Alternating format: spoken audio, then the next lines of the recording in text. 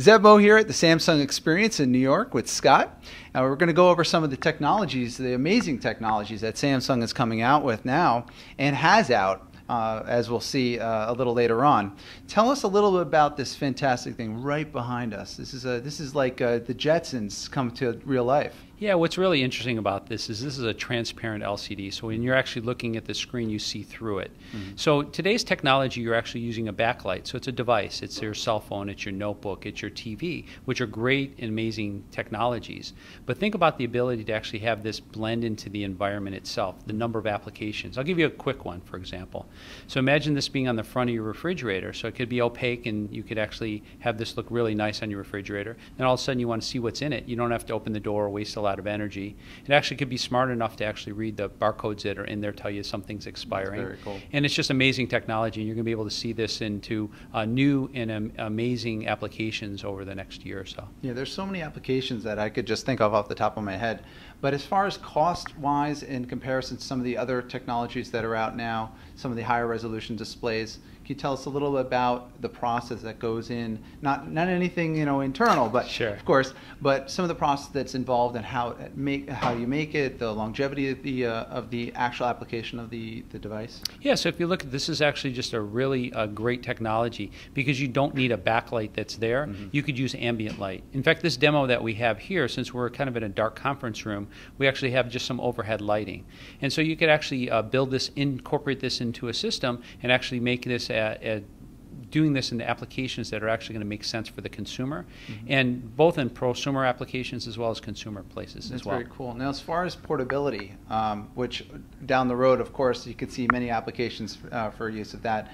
What's the size we're talking about for the power, for the consumption of the unit? So since there's no true backlight that's required, the power requirements are very low. And so this is a green device. It could be enabled into portable devices as well as powered devices. Now, is there any expected date for when when this type of technology is going to come out, or people at home can go and buy a device similar to that? So we're actually demoing this now. We're sampling it to some key customers, and you'll actually see it in applications out in 2011.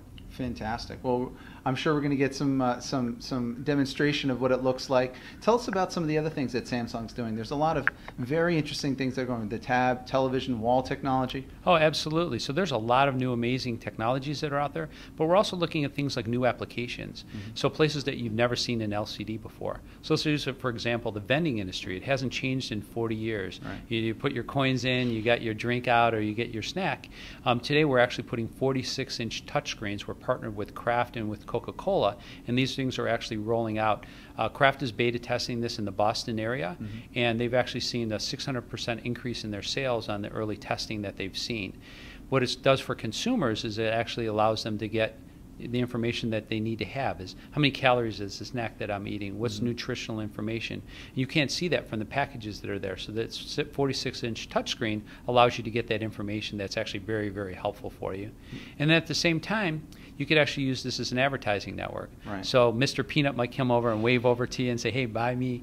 But you could actually use this as a global advertising network. So since there's 4 million of these vending machines that are scattered out throughout the globe, you could actually turn this into really a media network that's going to be very powerful for key brands. It's interesting because a lot of households are going to larger and larger televisions, as we see. It seems as though the main television size is about 46 to 55 inches, kind of that sweet spot? Yeah, what's happening now is TVs are getting larger in the home. We've been able to make them thinner. Mm-hmm. So some of the TVs that we'll show you today are less than 1/3 of an inch thick. So you could actually hang this up like you do a painting. It's got a couple of discs with a wire, and you hang it up. No huge sophisticated mounting systems and calling out the installer. But it also allows you to have this immersive experience. So when you're sitting back and you're watching this 3D movie, you put on your glasses, you can feel like, wow, I'm in an IMAX theater. It looks fantastic in your home. I thought it was interesting as we were looking at it that the television is actually thicker than most cables that go into the television. Yeah. The set itself is getting so thin, it's thinner than most people's cell phones. Right, exactly. Yeah. And there's the video wall that that we're seeing. Yeah, so if you think about what we've tried to do is give the consumer the experience of having this massive immersive experience. And so there's a couple of ways of doing that. One is just building these bigger and bigger displays, but then it gets to be impractical. How you ship them, how do you store them, Absolutely. how you travel around the world with them. So what we've done is actually created a very narrow edge, and so we can actually tile these things together. So we're working with a high-end brand, Runco, right now, that's actually selling this as a home theater system. So you actually could buy a 2x2 or a 3x3 giant screen system in your home, and you could watch your favorite videos. You could be able to get the content that you want to have. You could watch multiple programs at the same time, or one on a big screen, or use a subset of those. But you also can turn that into a virtual landscape. That's or a pretty piece cool. of art. So when you're not using this, it could actually be something that's just beautiful piece of art that's in your room. That's fantastic. Yes. So I see that also there's a kind of a trend going away from the old technologies, let's say of a DLP backlit type of display to a side-lit LED, or just to get that thinness. Can you tell us a little bit about where you see that technology going as far as the using side-lit LED or going with other types of technologies? Some brands are using what they call laser technology. Can you tell us a little bit about how Samsung differentiates from some of the other competitors? So Samsung actually branded the term LED TV, and it actually was a real turning point in the marketplace. Consumers went to the store and they saw this ultra-thin set, and they never saw anything like it before. And it was the fastest growing segment of the market was the LED TV market, and it's still growing at this very, very fast rate. And so consumers are definitely looking for a great picture. They want very low power, and they wanted to have it as thin as possible. So you actually are able to do that with the edge-lit LED sets. They just look amazing. Oh, for sure. And also, of course, how can we not mention 3D? Yes. That's a very big and very cool display that you have outside. It's showing all the different aspects and different television sets about 3D. Can you tell us a little bit about how Samsung has evolved that technology? Yeah, so Samsung was really the first brand to be out promoting the 3D technology into the sets mainstream for the consumer. And so what they did was they actually took 240 frames per second, and they actually will split that into 120 frames to each eye. What that enables the consumer to have is this real life experience that just looks fantastic, just like you're in the movie theater. So when you see the fish swimming around in front of you, they look like they're really swimming around in front of you. A normal TV picture only operates at 60 frames a second, so we're actually interpolating or actually creating 3 new frames for every real frame that you see. And by having that true experience, it looks fantastic.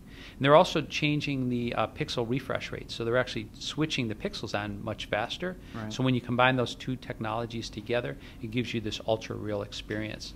And then you combine that with LED, and you get ultra thin and the ultra real. It gives you the best experience. Right. And also I see that you really take in technology to heart when you're even dealing within the television as far as using apps and other type of syncing between devices so that you can stream different, whether it be video or photos from, what is it called, AllShare? Yeah, so if you think about your television, it actually has become very smart. So there's actually an app store on your TV that you could actually get your favorite application. So if you want to stream your music, you want to get your favorite movie from Netflix, you can do that. Right.